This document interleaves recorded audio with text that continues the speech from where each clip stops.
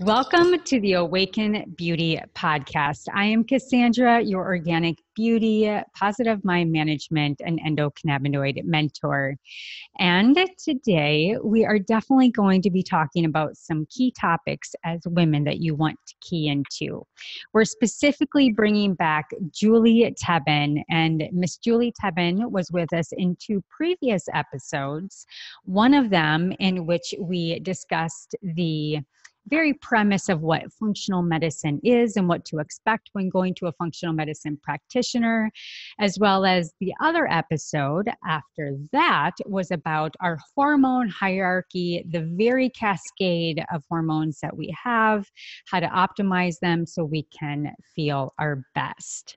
So the number one asset to hormones is that they are these beautiful chemical messengers that are communicating in our body and correlating with our organs and creating our mood, our skin health, our hair, all of these different subsets in our bodies. And if they're not working and communicating correctly, unfortunately, they break down. And many of us women today feel the effects of that. But today specifically, we're going to, Julie and I, nerd out on how these chemical messengers, our hormones, affect our skin and our hair health. Now, this is a topic all women will love because we are going to basically do a deep dive on what us women commonly go into and type into the oh holy Google algorithm, and we capture these quick tips or these snippets in a magazine article and we consider them truth, and then they fall faulty to them working for us and we just give up. So there's many nuances, many parts of the puzzle that Julie will be able to put together with us here today, as well as myself with over 20 years of experience with working with women on their hair loss issues and optimal skin goals. There's just so much we're going to dive into, and it's beyond just what you find on Google or, like I said, in that magazine article. So before we go any further, we are going to reintroduce Miss Julie Tebben. And Julie is a certified nurse practitioner who specializes in the management of functional medicine and hormone imbalances in young women through women entering their menopausal transitional years. With a professional certification in women's health, Julie is also a certified practitioner with the Institute of Functional Medicine. Her clinic grew out of a deep desire to focus on helping women live their best and their healthiest life. She's intimately understands and empathizes with the plethora of women coming to her office, being discouraged and being told everything looks completely normal, leading them to a never-ending internet search to find alternative approaches, in which I keyed into on the intro of this podcast. So I want to welcome back Miss Julie Tebben. Welcome back to the Awaken Beauty podcast. Hello, I'm happy to be here.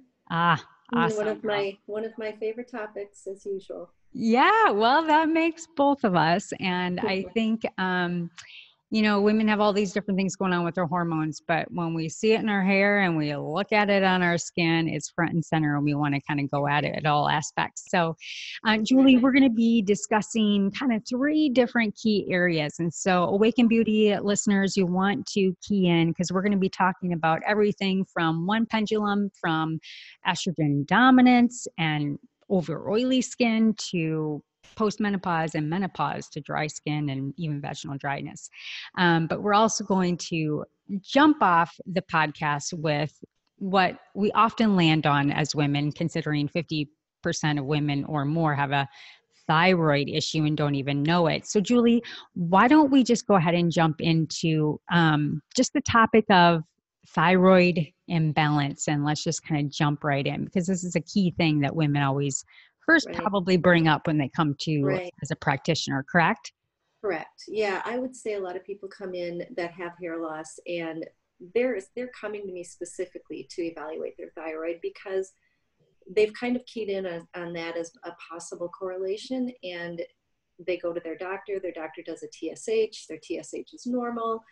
They might have a few symptoms of fatigue, maybe a little constipated, but yeah, everything looks fine. So no, it's not your thyroid. And In reality, what they're looking for is, do you have thyroid disease? And the truth is, you probably don't. You probably don't have thyroid disease, but you're not looking at thyroid function. Mm-hmm. And we can look at all of the markers of thyroid, TSH, which is basically your brain telling your thyroid gland, ramp it up, slow it down. That your thyroid gland is predominantly producing a hormone called T4.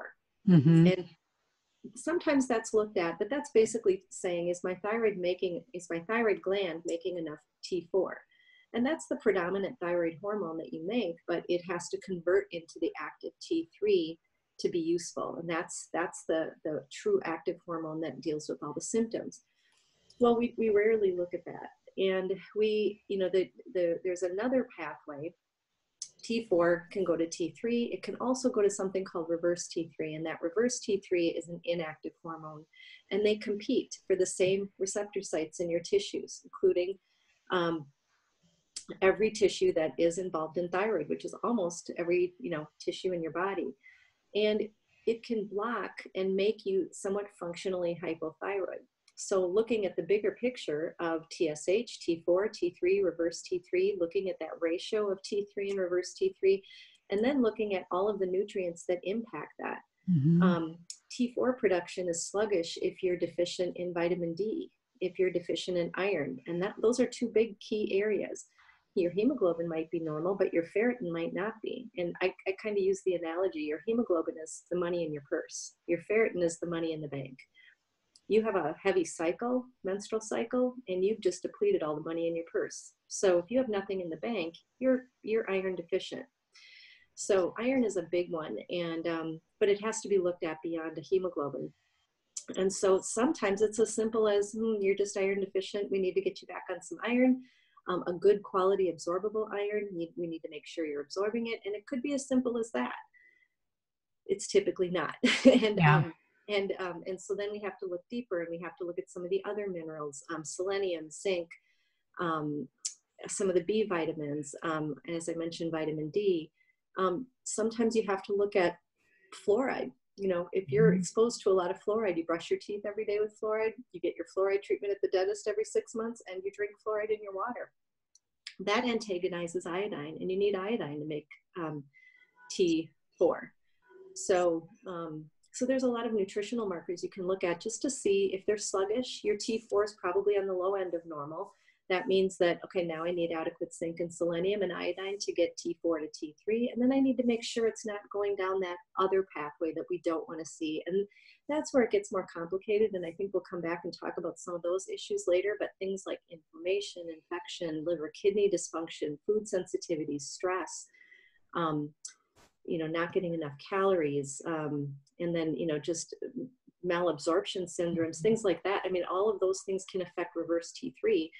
And now that goes up, T3 goes down, and all the numbers can look fine. If reverse T3 is elevated, your issue isn't that you need thyroid hormone. Your issue is that you need to get that reverse T3 down. You have to deal with all those functional issues. So that's probably the biggest one. And I usually start there. Then if— Can I stop you right there? Yeah. So I have a question. So, I've had, in fact, just yesterday, I had a client. She said, well, do you know of any practitioners? And I'm taking selenium, and I'm taking iodine for thyroid issues. Now, she doesn't really actually know that she has a thyroid issue, but she's presuming she has a thyroid issue because it's a genetic situation in her family and all of her sisters and her mother. And so I've asked her if she's taking a synthetic iodine or she's taking a natural-based iodine. When I first started formulating Evoke Beauty skincare, one of my formulators is actually has the most abundant raw organic food grade algae and spirulina, which is a really, really high level of iodine in those nutrients. And so, kind of like the pharmaceutical world versus even coming down to the macro and micronutrients needed for sufficient thyroid production. How do you support women if you find that there's a macro micro mineral reduction in there? Specifically, are we talking specifically about iodine or? Well, specific, let's just say with iodine, Okay. because women Well, don't, first of I all, don't think women know where to get iodine from and yeah. sources that they can get it from. So, iodine, first of all, you have to be a little careful. I do, the best way there's a lot of different ways to test iodine. I sometimes will just, if I'm really suspicious, I'll just do a straight blood iodine level, and that Mm-hmm. frequently comes back deficient. You have to be careful how much iodine you replace Mm-hmm. if you have thyroid antibodies. Mm-hmm. And so that's something in an initial thyroid assessment. I'm always looking for antibodies. And if those antibodies are elevated, you probably don't want to be pushing iodine too aggressively. So dosing is kind of, there's products out there that you get, 12 milligrams, 50 milligrams of iodine when a basic multivitamin would be about 200 micrograms. Mm. So there's a wide range of iodine out there, and you have to be a little careful if you're just taking it. Yeah. I think this part of the country, we don't have, I mean, we're intercoastal, that's Yep. why Japanese women tend to have better iodine levels, is because they're in an area where iodine sources just in the soil are better. So, Yep. iodine comes from, getting into the foods that we grow in the soil. But basically, if our iodine levels are okay, first of all, avoid the fluoride. Right. Every day they'll hate that I'm saying that, but avoid. I haven't used fluoride in over 10 years, and I haven't had a cavity. I mean, there's Right. alternative fluoride. So be careful of that antagonizing fluoride, because that will lower your iodine levels. If you're taking a basic multivitamin, multimineral, and you're getting 200 micrograms of iodine, that's probably enough. Mm-hmm. 100 micrograms, 200 micrograms. Women who have a lot of fibrocystic breast pain, that's often an indication of iodine deficiency. And then I might have them take a stronger support just to get that iodine level up. As far as food sources, we just don't have a lot of food. I mean, yes, you can I saw it at Trader Joe's, in the snack section, the Mm-hmm. kelp.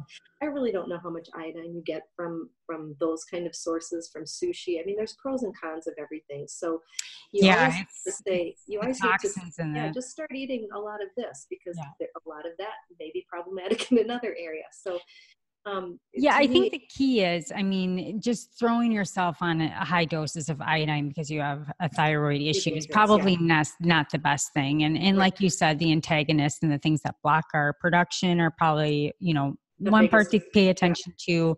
But again, I think this comes into what we'll talk about later in labs and things of that nature. But I Mhm. think, going back to the introduction, going on Google and just finding all these different thyroid enhancers just isn't really Mhm. the solution to solving a thyroid issue, in which maybe we can jump into kind of the next topic, and Yeah. this will play out, and let's jump into, estrogen and estrogen Yeah. dominance. And that oftentimes is more about, if we talk about skin, Mm-hmm. estrogen dominance is a big issue for, premenopausal women in their 20s, 30s, 40s. Part of the biggest issue, and what estrogen dominance means, and we talked about this a little bit last time, is the issue that you're progesterone deficient, or is the issue that you're estrogen dominant? And so Mm-hmm. estrogen dominance means you're not metabolizing your estrogens well. So they're building up in your tissues, they build up in the fat. And so it's all about detoxification, biotransformation, and elimination of these estrogens after we're done using them. Mm-hmm. And there's a lot of different ways that this can happen, but the manifestation in a person is they get very oily skin, they get acne, they may notice a certain type of hair loss. They may notice more hair growing on their face and their arms than on their head. Mm-hmm. And so there's, those are some of the issues I that we think deal another with. piece too is the fat load. So, Increased carrying the fat, fat migraine, yeah. around the breast area, around the stomach area, around the back of the arms, Yeah, yeah, those yeah. areas And too. typically I've heard, and I haven't really seen this, but I've heard that women who carry more weight around their hips and thighs tend Yep. to be more, have more issues with detox. But I've seen it, those with abdominal fat too. And the abdominal fat are going to be those that are going to be more, where it's more associated with insulin, Yeah. which can just be a basic insulin resistance issue, or polycystic ovarian syndrome, which is very commonly It's a diagnosis that's been given to a lot of women, and often just they're put on medications for the symptoms. But polycystic ovarian syndrome, I've actually heard of it called an autoimmune ovarian issue. Like we have autoimmune thyroid issues, you can have an autoimmune issue with your ovaries, and it basically you have your high insulin is increasing your androgens, mainly because you have a lot of insulin receptors in your ovaries, and then that triggers an increase in your androgen, like your testosterone production. Testosterone, not many people know this, but all androgens, testosterone included, becomes estrogen, or all of our estrogens come from androgens, I should say. And so when androgens go up, estrogens go up. When estrogens go up and androgens go up, a little hormone that's called a binding globulin, it's a binding globulin, sex hormone binding globulin.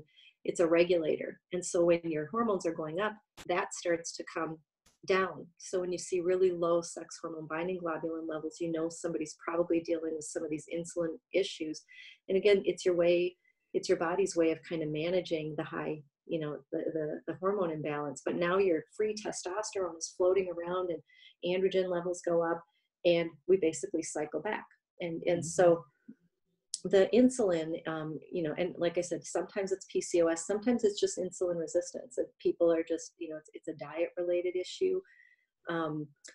You're sedentary, you have high stress levels. I mean, there's a lot of things that can, there's family history. But there's so many other correlations with people that have this type of high androgen issue. It can affect your fertility. And if you think about it, you have all these issues with how you're metabolizing your estrogens. Now you have infertility issues. So what's the treatment? We're going to put you on a bunch of hormones to try to help you get pregnant. That's something you're going to have to deal with now down the road. You've built up a lot of this estrogen over time. Your detox system is really struggling to get this estrogen out of the body. And so holding on to all this estrogen creates this estrogen dominance. So that whole scenario can be very complicated. But it tends to be something that you would start to manage just by really cleaning up the toxins in the environment, those xenoestrogens, as we call them, the plastics, the bisphenol A, the certain chemicals and herbicides and organocides that we spray on foods, certain chemicals we spray on golf courses, and the list goes on. In fact, the Environmental Working Group website has a whole list of, it's the Dirty Dozen endocrine disruptors. And those are all just chemical estrogens. And so, trying to lower that whole estrogen load is kind of the beginning. Look at your environment, look at what you're eating. Going back to the previous episode, Julie, I was really I really love the story that you shared about the young woman that was off to college and she was in her 20 something and her estrogen load was just so high. And, to find out just all the lotions and skincare that she was putting on, I'm sure she had a ton of perfume, probably not eating the best diet, and had all of these xenoestrogens flooding her system. And I've done 2 episodes. And so, at the time that this airs, listeners, you can go back and you can listen to the 2 mini episodes that I did around this. The first one was what are xenoestrogens and how they may be directly affecting non-weight loss, meaning you can't lose weight.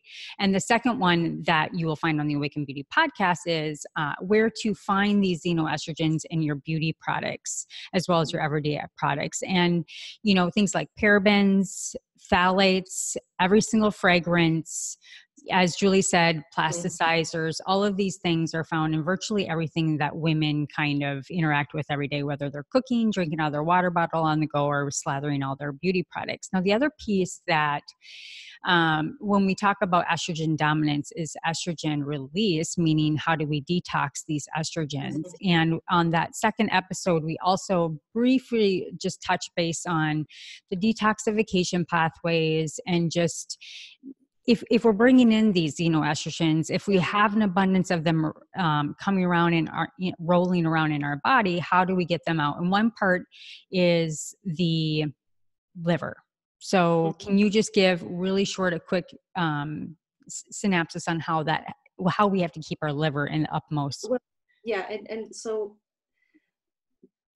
there's multiple detox pathways. And when I talk about biotransformation and elimination, we have to turn these estrogens into, in fact, in the process. And when we talk about doing, say, a detox protocol, again, there's a lot of them online, and you read about a lot of them. And Buyer beware. some of them are real crazy. Yes. It's really all about, there's basically 2-3 phases of how we detoxify, and getting, phase 1 creates a much more risky substance. Mm-hmm. And phase 2 is where we all kind of are sluggish. Mm-hmm. And so if we're going through this detox process and we're pulling out all these estrogens in a fat soluble form, and we don't have the capability of getting that through phase 2 back into a water soluble form, Mm-hmm. we're at risk. Well, then even if they're in that water soluble form, and let's say we're kind of constipated, I mean, there's a lot of constipated women out there. Normal bowel movements are at least 2 a day. You're having 1 every other day, you're constipated.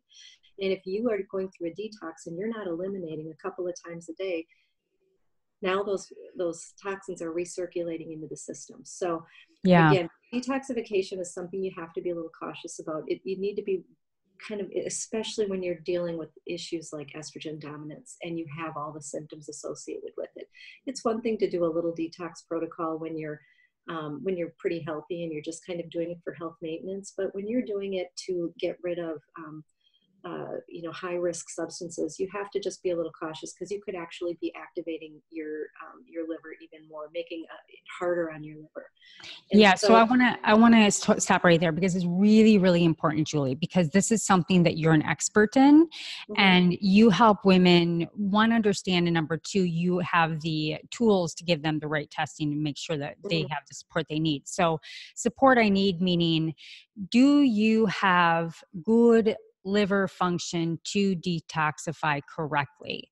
And that's huge. And so I had heard this analogy, and I think it's so brilliant. And if you go back to I Love Lucy, and you have Lucy and Ethel, and they have all the bonbons, and they're coming down the conveyor belt, and the liver, like, because of this, like, medium guy that has the celery juice to detox your liver, and all these different things that you can buy on the internet. We live in an age where it looks good, reads right, that's what I think I need, and we grab it and we go, but it does more harm. So as you noted, the liver number 1 and 2 detoxify pathway, your liver has a lot of different functions, and it's the center fulfillment. Let's call it the Amazon fulfillment center of all these different hormones that convert, and it's doing a lot of different things. And 1, you need the correct nutrients, protein, energy to get it to 1 into 2, and as you noted, to get to 2 to water soluble for it to deplete out of the body. And this is the same with excess estrogens. So back to this Lucy and Ethel, they're sitting there and they're trying to wrap all the bonbons, and they're coming down the conveyor belt. But essentially, when women go and go on these intense detoxes or intense water fasts or calorie restrictions, and you dump into your liver, so to speak, it's like the Lucy and Ethel basically trying to pick up all the bonbons, and they just start stuffing them in their shirt, and they're throwing them outside the sides of their hands, and it's it can't function.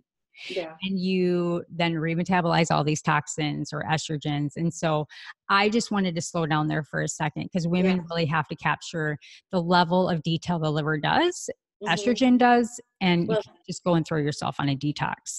Right. And I can get even more complicated there, is we have several detox pathways. Yep. They're all genetically associated. They're all nutrient associated. Yep. The amino acid conjugation pathway is very dependent on amino acids or proteins. The methylation pathway is very dependent on B vitamins. And again, we can have genetic issues with all of these pathways. So listening to a really comprehensive history and getting those clues in advance is really helpful, because some people tolerate detox and they say, yeah, I didn't really notice anything. And some people get really sick. And but for many, they come out the other side feeling like, they've just changed the oil in their car. Things are just running more smoothly. They feel like they're processing things a lot better, a little more clear, a little more energy, a little less muscle pain after exercise. And that just means that everything is getting through the liver in a more efficient manner. And so, estrogens, we talked a little bit about external toxins, but, estrogens are kind of the internal toxins. If they're not managed well, your liver has to work on those just as much as it has to work on the external toxins. So that's why reducing the external load reduces the load on your liver, because you still have to deal with those internal toxins. And so that's, detoxification is one of the big ways that we think of getting rid of kind of that high toxic burden. But, back to the whole androgen issue, and I mentioned, some women have the high androgens, and there's that association. It's not just the estrogen detoxification issue. And in those people, eating more of a plant-based diet, a little, more whole foods, actually getting soy in the diet can be really helpful. And when I say that, I don't mean go out and buy a bunch of soy milk off the shelf. I mean, organic edamame, organic soy nuts. And I don't mean having a huge handful every day. I just mean, how many of us are really actively eating soy? We all think it's bad for our thyroid. We all think it's, it's dangerous. It's a phytoestrogen, but actually soy is good for, in this kind of trying to, block that androgen from turning into an estrogen. White button mushrooms are one thing that are a good thing to kind of help with that pathway. Green tea, we drink a lot of coffee, but we don't drink a lot of green tea. There's a lot of good green teas out there. There's a lot of things that you can do to just kind of help keep those androgens from turning into estrogens. But again, beyond that, we start to get into the insulin resistance issues, and then it gets a lot more complicated. But these are people that are going to have more of those androgenic and estrogenic side effects, and and that's going to affect skin health and hair health. So that's a pretty big topic, and it goes in many different directions. Yeah. The estrogen dominance is so many causes. And, where I see it is, especially young girls hitting puberty, even, and things of that nature. You've got oil production out of control. I see it in a lot of women in their scalp. I can usually tell by facial hair because we do a lot of waxing.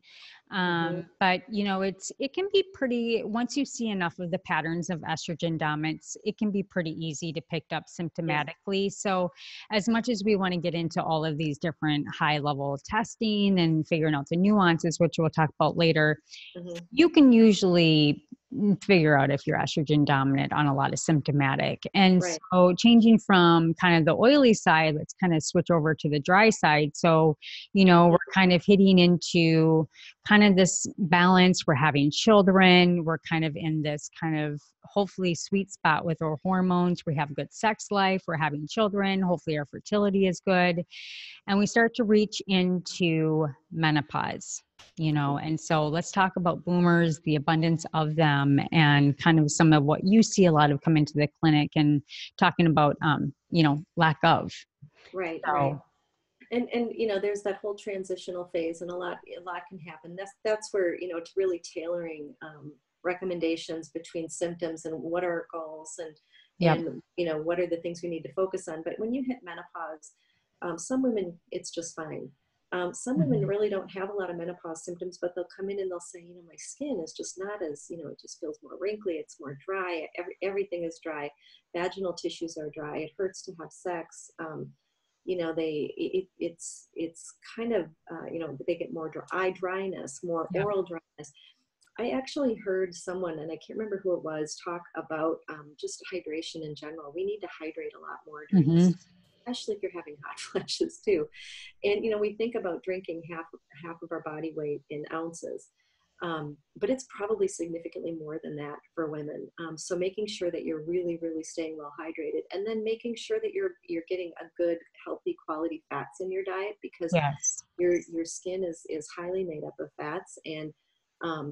And so there are several ways to improve just skin health in general. Collagen is important for that skin matrix. And the other one is that I was going to mention was, collagen, fatty acids, and antioxidants. There's a lot of oxidative stress in the skin. And so making sure you're getting some healthy antioxidants in your diet. Yeah, going into that a little bit deeper. So I think that those are three really fundamental nutrients that you're mentioning, Julie, because going back to detoxification, protein, a lot of women, I don't believe, get a lot of protein and accurate forms of protein. So, whether you're a vegetarian or you do eat meat, I believe women that are getting older, we need to kind of view our diet a little bit differently because as everything slows down, we need like the most abundant, quick, and readily available nutrients so the body can build back up. So good sources of protein, fatty acids. We talked about a couple times ago that, being somebody that formulates CBD, the endocannabinoid system is even larger than the endocrine system. And the number one thing that the endocannabinoid system needs is fatty acids. These endocannabinoids are what is lined in our uterus with CB2 receptors. So fatty acids, not only for skin, but optimal production of other hormones, cholesterol, that as well. And then antioxidants, absolutely, to kind of keep all of these oxidized reduction in our body, kind of squandering out the dead ones so that we can continue to renew and keep everything vital, and taking out those antioxidants and free radicals, dis-ease, inflammation, and ridding them from the body and letting them go down to that lovely detox 2 pathway in the liver. So, with menopause, from these, if you don't have sufficient, we've talked about skin loss, thinning skin. Women often like to go and put a bunch of fillers in the face, but what I find is we often disregard is that because the skin is slowing down and sagging and we're losing that muscle tone, the more you fill, the more when it comes back down, the more it's going to sag. Right. And you're kind of creating this push-pull effect. Whereas if we really, really think about, and this is how we formulate Evoke Beauty, is you have to think about the fundamental building blocks of the skin. And that first is internal and then topical. So drink enough water, but then taking hyaluronic acid and oils on the skin. I mean, we can kind of do this inside out, and we really have to couple it and be smart on what we're purchasing and getting the most bioavailable things possible, because your body slows down. Right. Right. And one thing, actually, I just happen to think of this right now, and you probably know more about this, but and I've been drumming this into my daughter, is the sunscreen.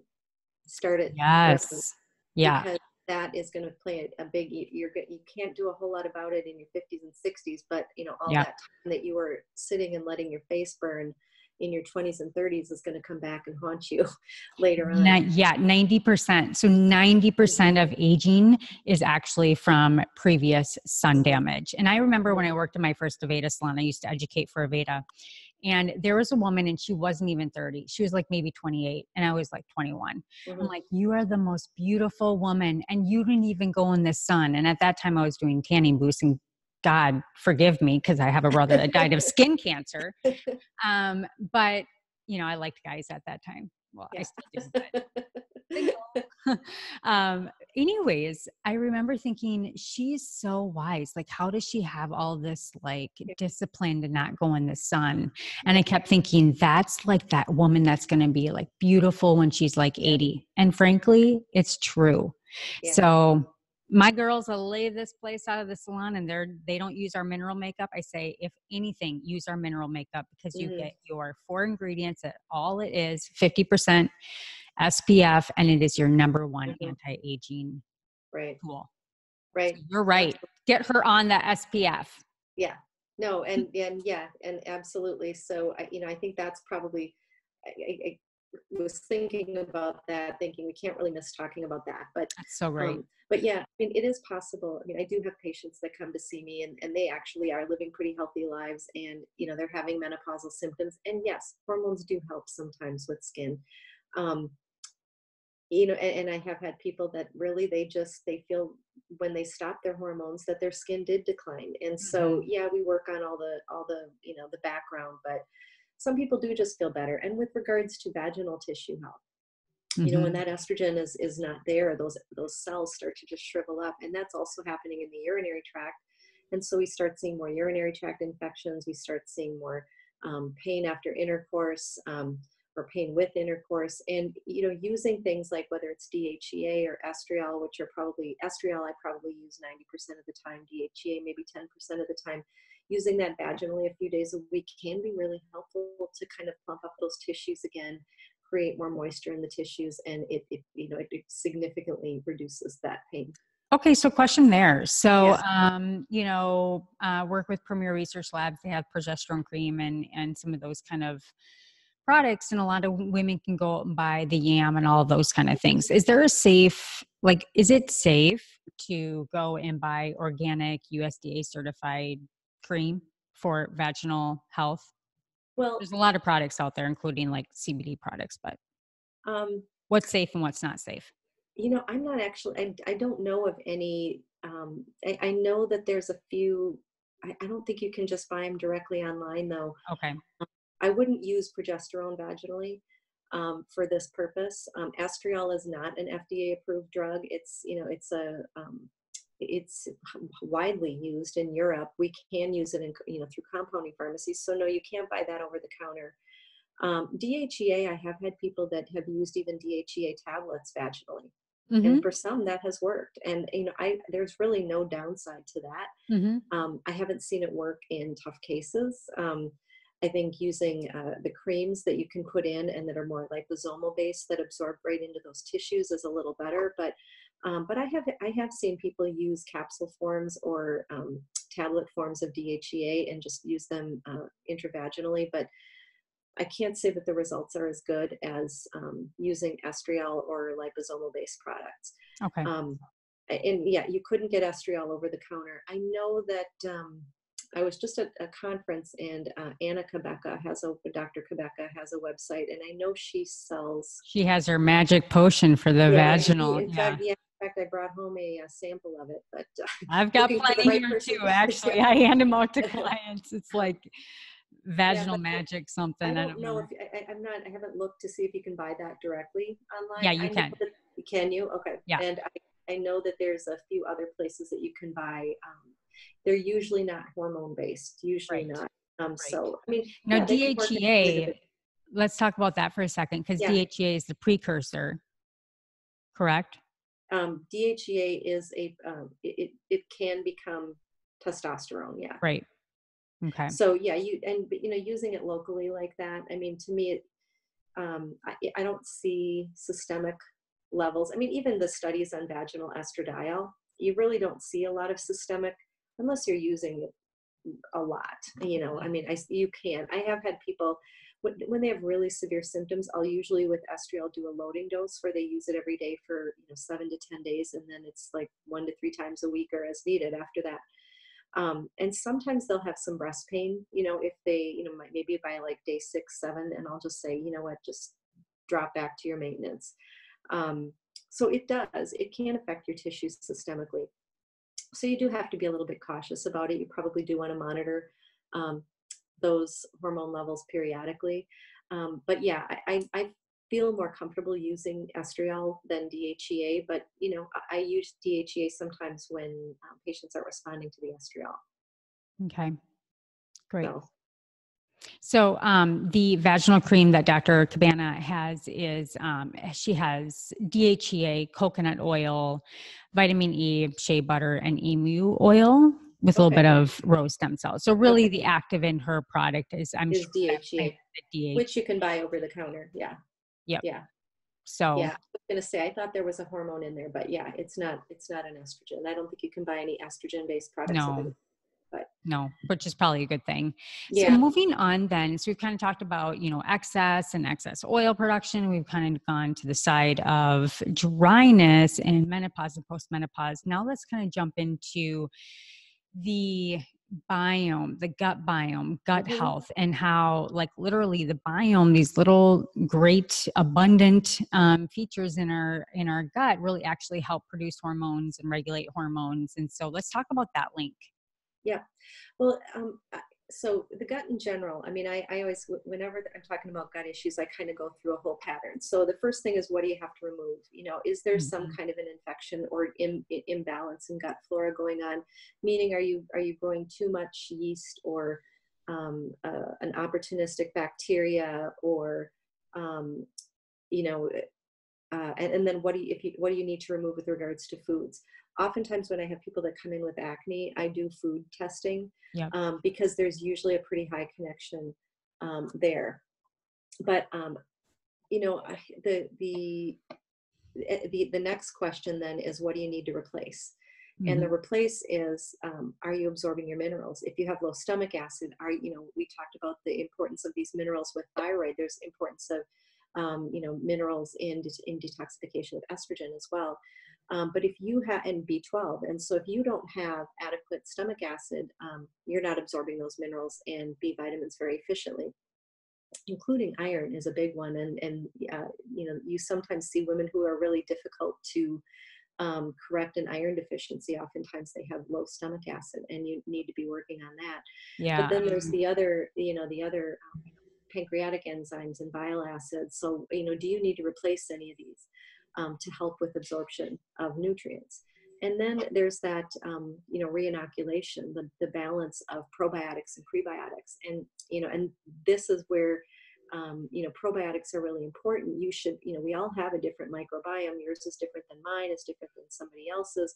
And it's based on your experiences throughout your life. So, what probiotic is kind of a big question of, I don't know what's the right probiotic for you. What we're trying to do is we're trying to just improve the beneficial to try to crowd out the opportunistic or the negative bacteria. And then prebiotics, things like fiber, inulin, Mm-hmm. these are things that are, I think of it as fertilizer, right? Mm-hmm. So you're just kind of throwing fertilizer on this, trying to help improve the environment so healthy bacteria can grow. And a good case study on this is a baby who was put on antibiotics for years for a genetic issue or a congenital issue, and ended up growing up to have chronic long-term acne issues. And as it turned out, the issue wasn't to put antibiotics on the skin. The issue wasn't to use a retinol-based formula. The issue wasn't to give her oral antibiotics. The issue was really, you got to go back and do all this repair of damage to this Mm-hmm. microbiome that happened very, very early in life.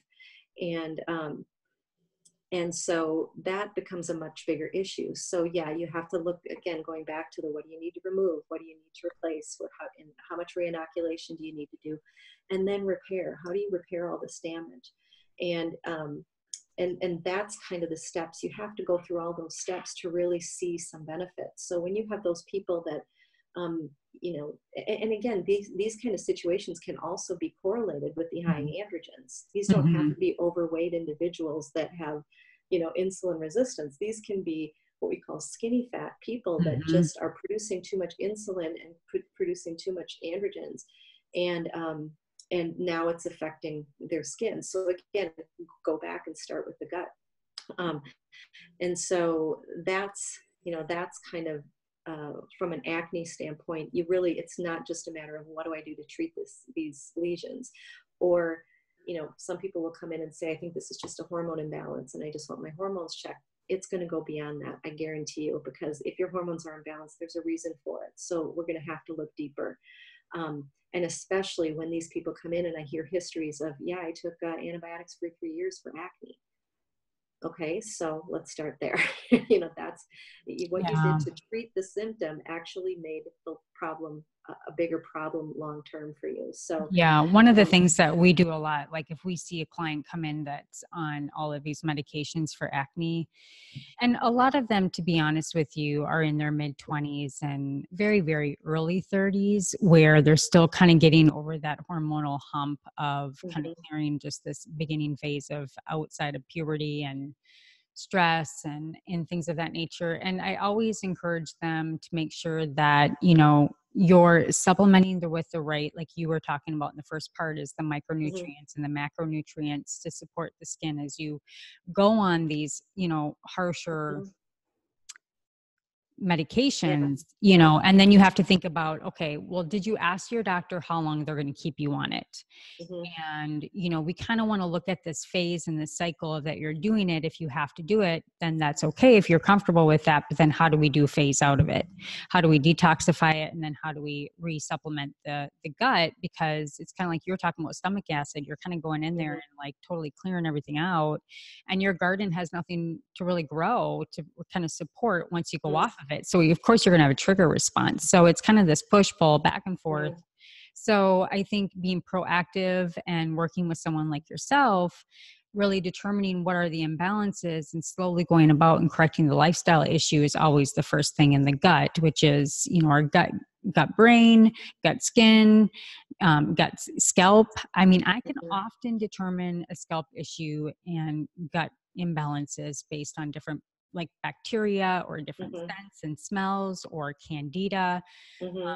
These are also symptoms that I've also come accustomed to realizing in patterns with women too. So Yeah. that is many things. So Right. correcting that first is critical and key. Right. And, there are people, I do have several patients that um, stress plays a big factor here. Always. Stress Mm-hmm. always plays a role. And for some people, the constant acne is very stressful. And you know Yes. what?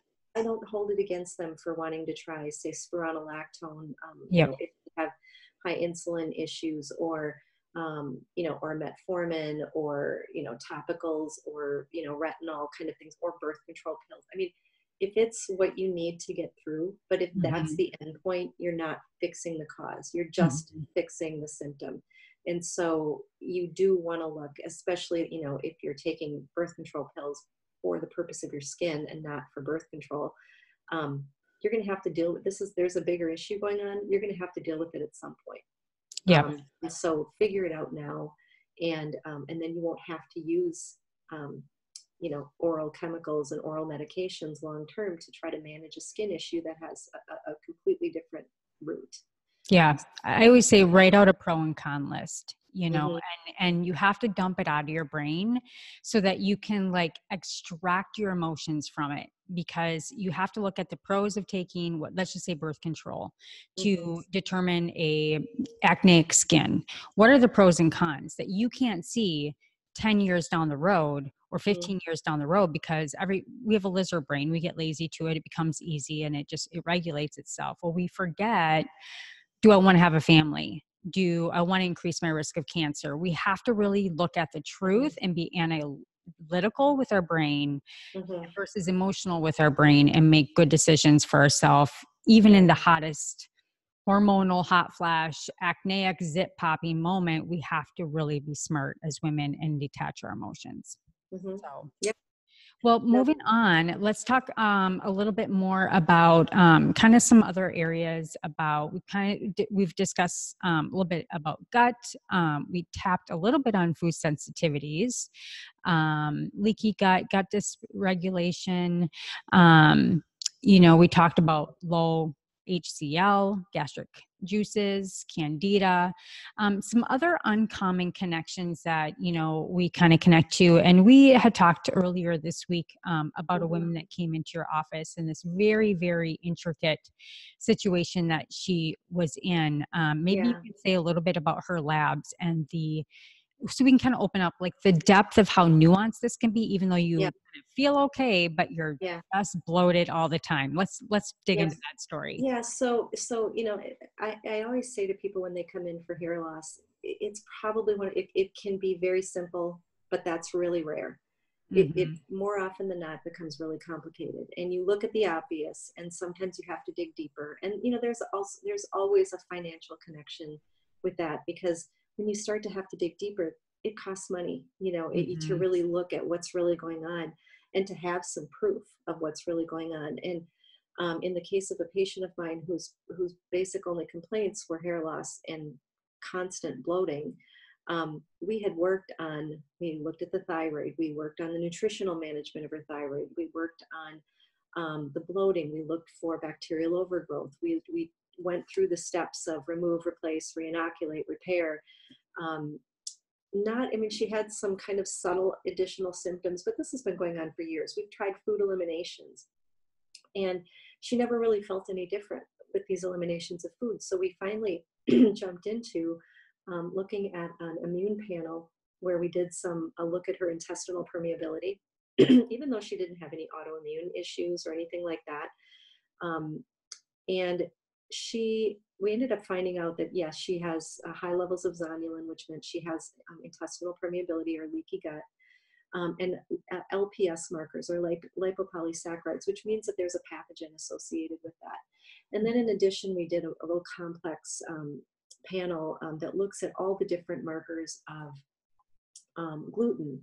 And without getting into too much depth, she had a very specific marker that was elevated that was a gluten association with skin, and it affected skin and hair health. And this has been going on the whole time. She never felt funny. Gluten or taking gluten away never affected her bloating.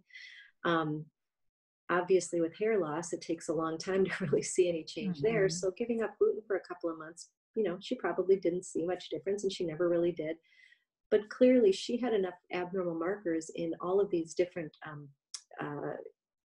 ways of looking at gluten that she probably should consider herself celiac. I mean, she's not a true celiac, but she probably needs to give up gluten long term. And then we looked at another panel that was looking at all the cross-reactivity of gluten, all the gluten-contaminated foods, all the foods that are commonly consumed when you are on a gluten-free diet. What are the foods that we replace it with?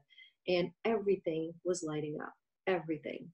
And you get to a point where it's like, well, what is she supposed to eat? And really the answer is, first of all, you got to give up gluten. You've got to give up the big things that are showing up as really elevated on this test. And then we have to really do some gut repair and also find out, where is this lipopolysaccharide? What is the pathogen that's associated here? So next step, we did a pathogen panel and started to find mold markers were elevated. Never thought about mold. We were looking for bacteria all the time.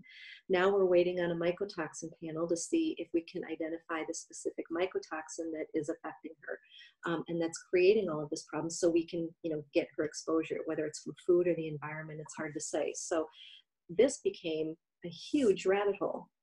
And it's going to take a long time to repair. As it turns out, and I learned something new with this patient, she has kind of a syndrome, which is kind of an ultra heightened immune response where she's creating antibodies to everything in her diet. And so you can't just have her stop eating.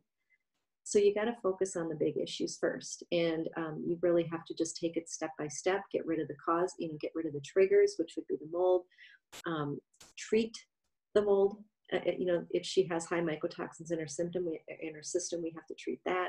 And in the whole time we're doing this, we've got to keep her away from these, basic foods. We're not even going to look at fruits and vegetables and the good foods that she's eating, because they're going to be lit up too. We can't take away everything. So we're going to look at the most inflammatory possibilities.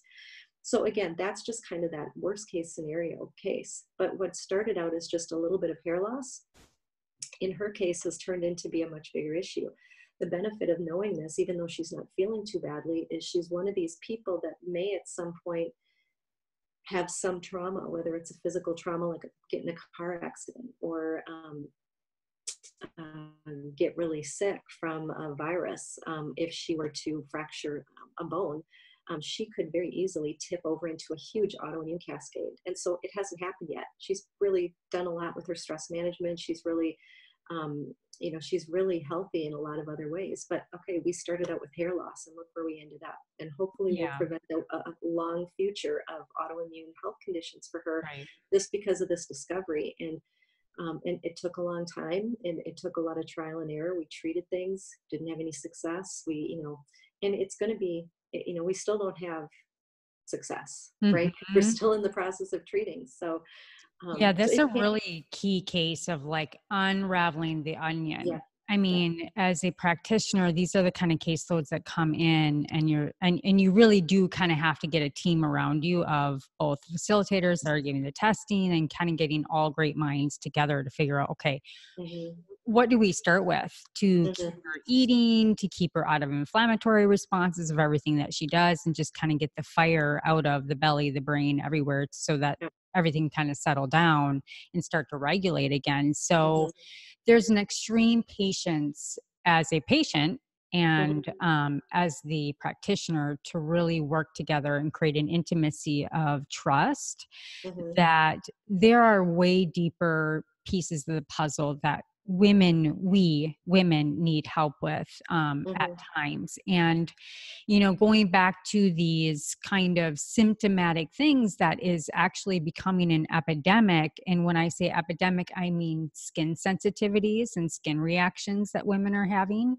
How many women do you know that say, I just can't even be around perfume anymore? It Mhm. makes me sick. Yes. I get Yeah. a migraine headache. How many women do I have coming in? And it's many that say, I'm losing my hair. It's just not as thick as it used to be. Now, Mhm. to your point, there is very much a genetic piece in this. And I Mhm. always say it's the 80-20 rule. Yeah. 80%, and we validate, and science says that 80% is your environment and 20% or less is your genetic coding. Okay. Mhm. That means Mhm. you have a lot more power than you think. But we Mhm. also have to remember that we're 4 generations back. So you're carrying 4 generations back of mistakes and bonuses that our parents did or didn't do. And so we carry these genetic snips into what we have right now. So even working with you, going back to, well, what is your mother? What is your grandmother? We have to take those things into consideration. So, with hair loss, with skin, these are all symptoms that something's not working in the body. Mhm. And we can get really busy in the brain and really emotional, kind of like I was talking about. But again, as women, we need to step back, collect the information that we can, because we have all these really smart ways of doing so, and being patient with practitioners like you and kind of going through it one by Mhm. one and just being really analytical with our health and being Right. smarter. Work smarter, not harder. Yeah. And it takes a while to see results when it comes to skin and hair. It's not like, oh, my energy's better today than it was yesterday. Mm-hmm. It takes, or I've been sleeping well the last 3 nights. You're not going to see that kind of fast feedback. Yeah. So it takes a lot longer for results, and that's Yeah. for sure. And you're right. Some people, it's a matter of, how do you deal with reality? I'm a great example of that. I have very thin, fine hair. My family, my mother, my sisters, we all have thin, fine hair. The one in my family who's the worst is the one who back in her high school days was putting bleach on her hair so she could be blonde. She has very little hair left. And Mm-hmm. so really all you can do is try to, improve the health of what you have, but I'm Mm-hmm. never going to have the hair that I see in other Yeah. people. I think that's And, a really good topic. And yeah. I've done your hair, and I Yeah. miss doing your hair. But I knew, when you had first Yeah. sat in my chair, I always think first and foremost, if a client has thinning hair, I'm like, okay, stressors, Hmm. medications, antidepressants, Hmm. birth control, what are those kind of things? I have a light discussion with them the first and second appointment. And I knew with Yeah. your hair that you Yeah. very much were a genetic type hair loss. It was diffused kind of evenly around. It has Hmm. been like this consistently. And I have a few clients like that we do hair Hmm. extensions in, and Yeah. I'd like to sell them everything in my kit and caboodle, which we'll talk about in a minute. But I know realistically it's a genetic thing for them. So it's Right. something that they have to come to terms and come to peace with. Right. So there's a lot of different medications that women can take when we're talking about hair loss. One, I want to just kind of brief on minoxidil, and the other one, Hmm. finasteride. Hmm. And so a lot of women will shop on the internet. You can get it over the counter at 3%. The 5% you have to get prescribed. But I just kind of want to go over these so women are really aware of the plus and minus of these when they are freaking out about hair loss. And minoxidil is actually a blood pressure reducer. So they lower blood pressure. Yeah. So what does that do for the hair and the follicle? It helps basically bring a lot of blood flow back into the cuticle rounding and create more nutrients, kind of get into that area. We don't know exactly why it works other than what it does for that mechanism, but there Hmm. are also unfortunately a slew of side effects that can come with it. And then if you're taking an abundance of it, 5%, you're taking a lot of it, you'll actually have internal issues, and women will have anything from headaches to blurred Right. vision to feeling really nauseous. So that's minoxidil. The other one is finasteride. And so this is actually reduces androgens in the body. So you're reducing androgens and by inhibiting the enzyme that converts it, but then you're still kind of dancing with fire on the downstream symptoms of high testosterone and DHT. Mm-hmm. So there's pluses and minuses to taking these. Short term is the plus, is that you'll have a little bit of hair growth or save what you have. The minus is when you stop using it, you will have possible side effects and symptoms, and the hair will continue to the loss that it had prior to taking. Not long term. Yeah. I mean, if that's your plan, that's a long-term commitment, and long-term medications come with long-term side effects. And so you have to go into any medication knowing that there is no magic pill. I have a magic pill. CBD. Well, CBD helps. And you know what? That's a great topic you bring up, Julie, because I wanted to talk about, I do want to talk about a really realistic option. And women get really confused from Aveda and Vadi to all these different hair supplements and really weird websites on the internet with like big male heads with like hair missing. And they're like, our Root Revival hair growth system by far is the most multi-therapeutic system that I have seen on the market. Our topical active is Redenso, which is used at 3%. It's the only regenerative medicine product on the market that is proven to work, and it's 2 times more powerful than minoxidil. And virtually no side effects at all. It's got 4 ingredients in it. And then we, bring about it a lot of protein, amino acids, lysine, zinc, macro, micronutrients. And so basically what we want to look at, ladies, if we're trying to bring, we're doing the internal with Julie. I truly believe, going back to this bioavailable nutrient density, we have to use topicals as women as we get older because we need that additional support. So topically, what the activator does with the shampoo and conditioner is it goes in and it helps the apoptosis and the cellular division with stem cell in the scalp. And so we need that divide in the scalp to grow new hair. So it's going to lengthen the growth phase and shorten the fallout phase in those 3 different, phases of hair growth.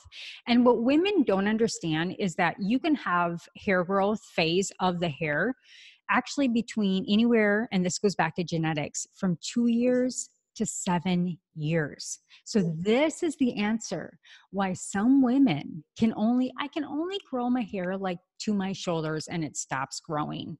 That's a genetic situation where some women can have hair down to their butt and they have a 7-year growth phase. So how do we create an ecosystem on the scalp in the most healthy way possible that we can use longevity wise with no side effects and actually works?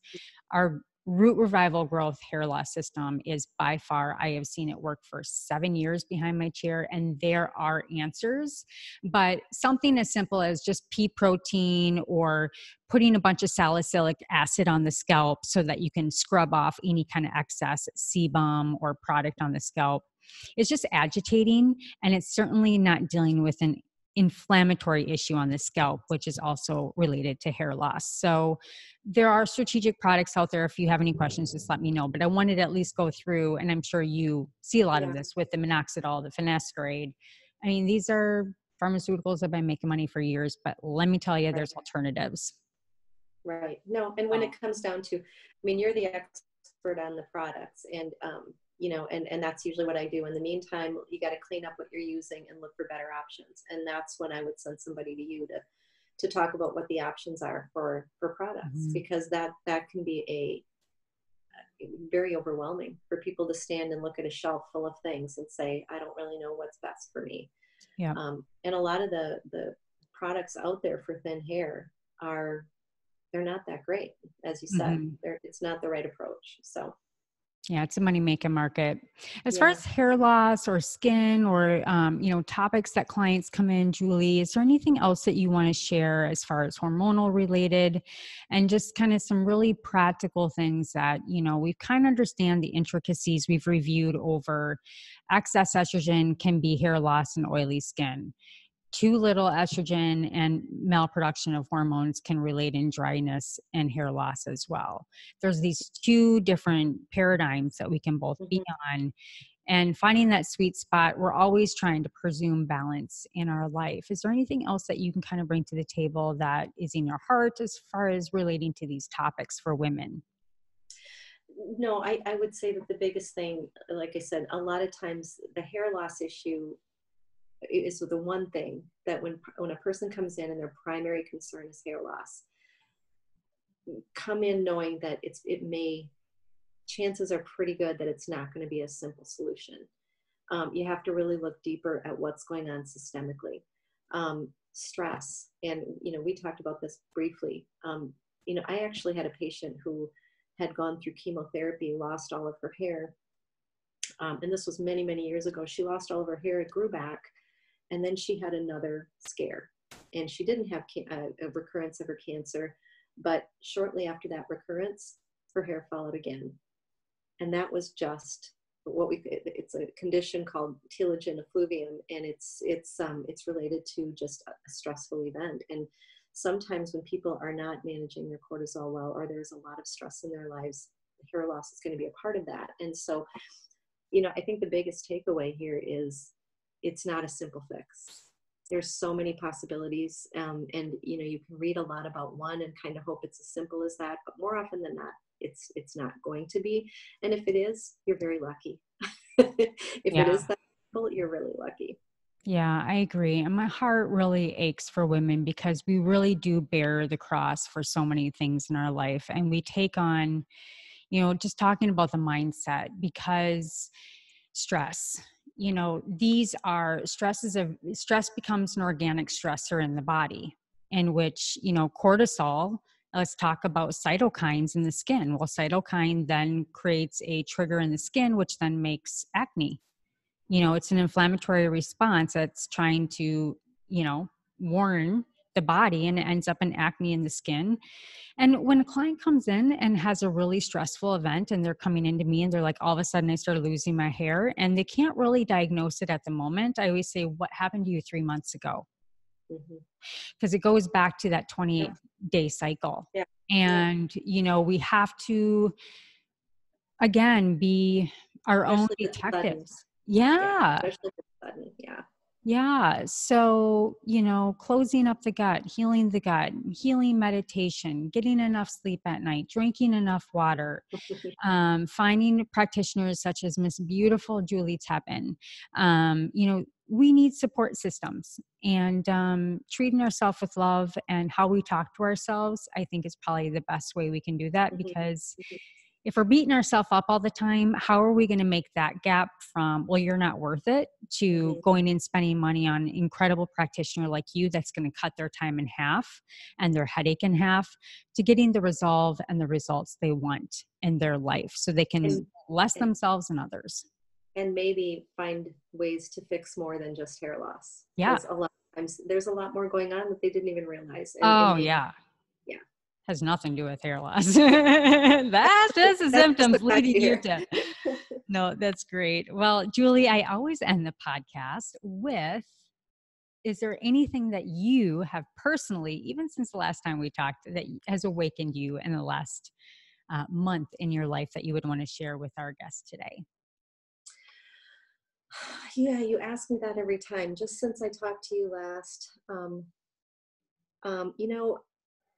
I have to say, I'm heading into that menopause transition myself, and I've been helping women through it for years. And you can know a lot about hormones, and things still happen that you just kind of go, I thought I was doing a pretty good job with that, and apparently I'm not. And so you can do everything right, and things can still malfunction.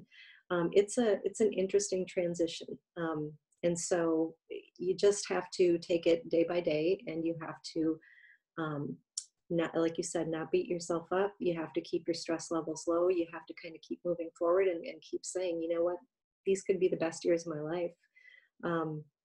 There's a lot of positive about being in your 50s and your 60s nowadays.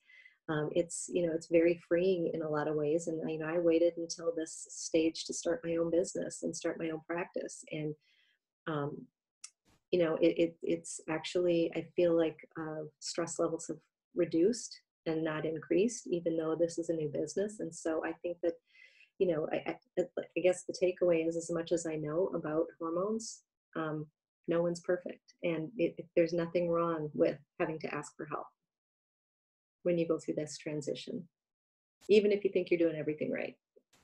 Yeah. Yeah. Well, you do everything right. And like you said, you still have to bear it and run through it and be in the best mindset possible. And you are an incredible woman and you're an incredible practitioner. And I'm so proud of you for starting this business at the righteous young age you are.